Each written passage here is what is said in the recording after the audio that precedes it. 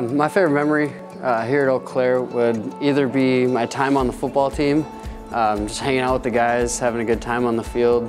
I was a member of the swim team at Eau Claire, and we just had a lot of fun racing and competing against other schools. It would have to be doing research with my professors. I've had quite a few research experiences, but started doing research with Dr. Pearson 2016, and changed my career choice for the better. So, I'd say my favorite memory is working for intramural sports. It's been so much fun, and I've met amazing people doing that. And another favorite memory is being a member of the Blue Gold Marching Band. I got to go to Europe on a big cruise, so that was amazing.